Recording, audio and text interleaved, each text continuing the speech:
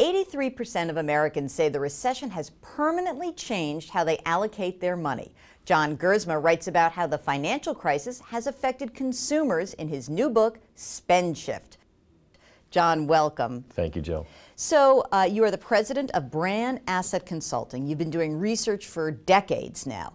What happened in the recession? How did we change? Well, I think you have to look at the fact that 80% of us were born after World War II. So in all purposes, this was essentially our Great Depression. And as we started looking at the data, we saw these really significant shifts, something we refer to as a spend shift. And when you look at that, the thing that was interesting is that it actually happened across a lot of different types of people. So talk about that. Sure. 55% of all Americans are part of this movement, and it's very, very inclusive. I mean, it was interesting for us to see that from an income standpoint, you were just as likely to be wealthy or not, to be Republican or a Democrat or an independent, or even where you lived around the country. So very much a wide group of people that are actually expressing their values through their spending. And male and female split about the same? Absolutely. Interesting. So there's some stats I just want to read here. 88% of consumers say they buy less expensive brands than they used to. The lust for expensive cars down 26%. And 78% say they are happier with a more down-to-basics lifestyle.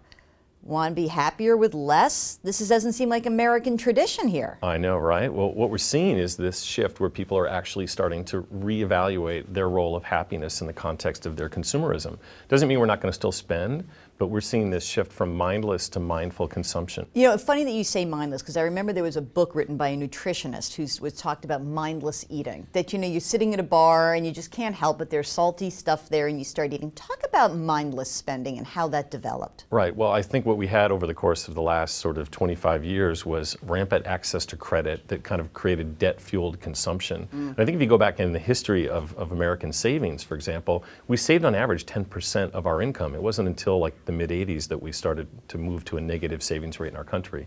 So what we're seeing in this shift is people actually starting to really focus down on how they spend their money because the money they're spending is theirs. And it has something to do with also that this is more widely accepted. You call it social sanction frugal lifestyle. So it's cool to be frugal, cool to be cheap now? Absolutely. Explain that. Yeah, well, before, you know, if you were frugal and you were cheap, it was kind of frowned down upon. But we saw during the crisis people doing high-end haggling in real estate, on luxury goods. We saw some very interesting trends as we traveled across the countries. People were very proud to say that I don't necessarily need to feel like I have to keep up with the Joneses. Right, so now it's not so crazy to be the coupon lady. Now actually you get points among your friends for being that person. Absolutely. I mean, look at the success of Groupon, for example. You know, $500 million business. We interviewed Andrew Mason for the book, and you know, he's created a movement.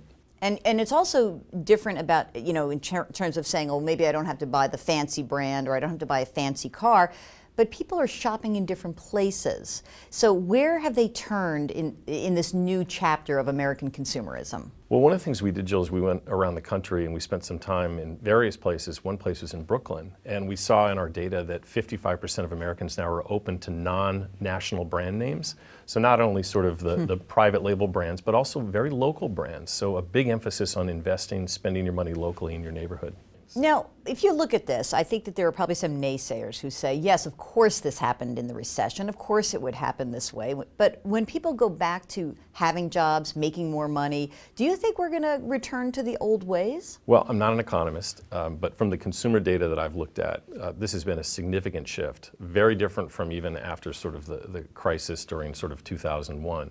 And what we're seeing is people really adjusting their values and their behaviors. And my viewpoint is I think this is a very permanent, more long-lasting trend that we're seeing. It's bared out by a lot of the data, though, outside of our own from Brand Asset Valuator. I mean, if you look at housing values, you look at the major emphasis of boomers racing to repair lost wealth before retirement, and a myriad of other factors suggest that we have to be more careful with the way we spend. Now, if we can just get investors to stop investing in the really fancy mutual funds and go to index funds, then I'll know that we've had a really good, substantial change for everybody. John Gerzema, thank you so much for joining us. Thank you, Jill. And thanks for watching.